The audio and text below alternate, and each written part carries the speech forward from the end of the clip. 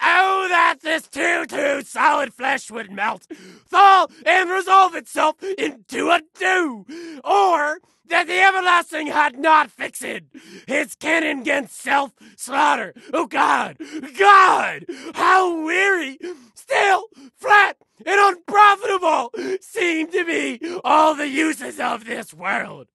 Fee on toffee, 'tis an unweeded garden that grows to seed, and things rank and gross in nature possesseth merely that it should come to this, but 2 months dead, nay, not so much, not 2, so excellent a king, that was to this Hyperion into a satyr, so loving to my mother, that he might not beteem the winds of heaven visit her face too roughly.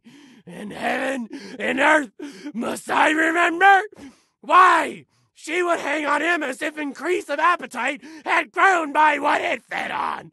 And yet, within a month, let me not think on to frailty, thy name is a woman. A little month, or ere those shoes were old, in which she followed my poor father's body like Niobe, all tears.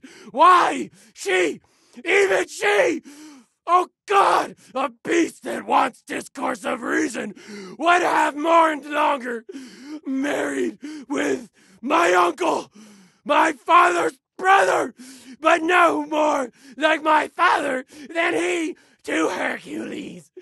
Within a month, ere yet the salt of most unrighteous tears had left the flushing in her galled eyes, she married. Oh, must wicked speed to post with such dexterity to incestuous sheets.